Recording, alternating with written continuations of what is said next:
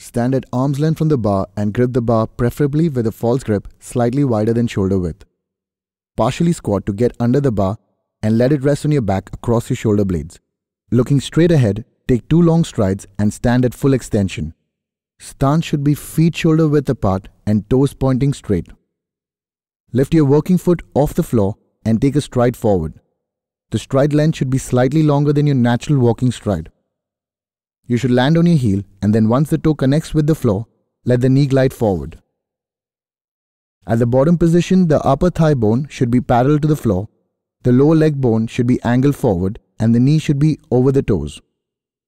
From the bottom position, explosively push off the floor. This will ensure that the kick off from the floor brings the whole body flying back to the starting position.